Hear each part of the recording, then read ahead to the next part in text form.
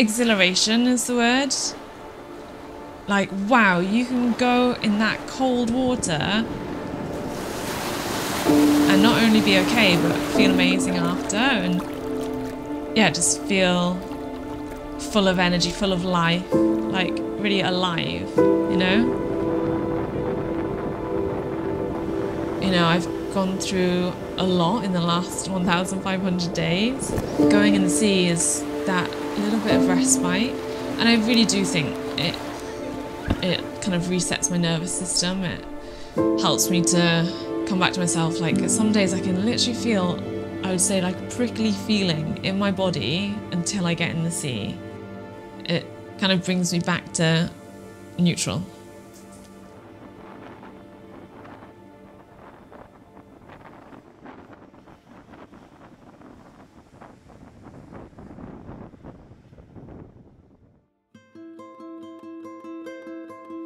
Feels quite surreal, and it feels a bit like I'm telling someone else's story, because that's just mad that I've been in the sea for 1,500 days. Just a bit bonkers. Because if you told me that on day one, I never would have believed you. I would have said you were joking. So when I very first decided to explore going in the water, it was May. And that's quite cold time of year in the water. And I was just determined to get in, but I had all these fears. I was really afraid of the waves, I was really afraid of sharks, jellyfish, which are things that I'm still scared of, but maybe have slightly more rational mindset towards them. But I remember really vividly being there in front of the sea and just kind of almost coaching myself, thinking, okay, I don't have to do anything really scary. I don't have to swim way out. I could just get in the sea and go somewhere that feels safe. And I do remember thinking, like, oh my gosh, this is so cold, but feeling so energized and so proud of myself after that I'd done something that I was scared of. I think that's probably actually like quite important for me, because I'd never really seen myself as someone that did scary things before. Like, you know, I would never be tempted to go bungee jumping or anything like that. But that was something that scared me, and to overcome that was really quite new and exciting.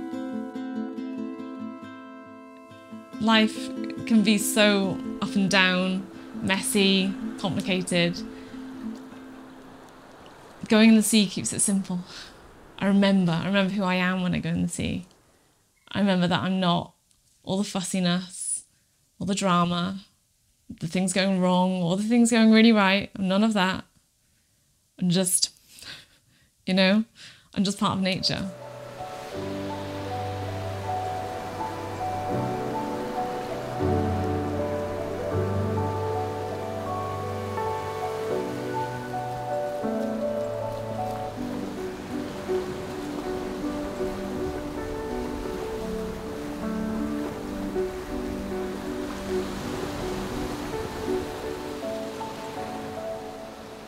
When I first set up Salt and Light Retreat, I knew that I wanted to share wellbeing practices and nature with people. And now we have retreat days, moon gatherings every other week pretty much, weekend retreats, and then I do trainings, workshops, and work one-to-one with people.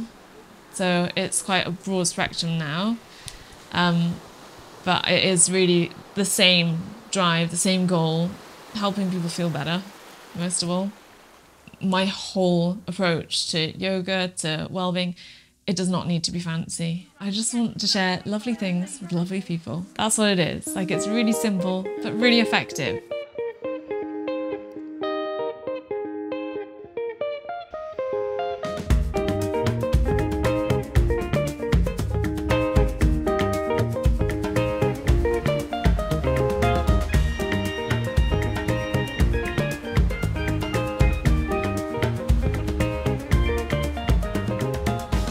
The biggest thing I've learned is that I'm braver than I think.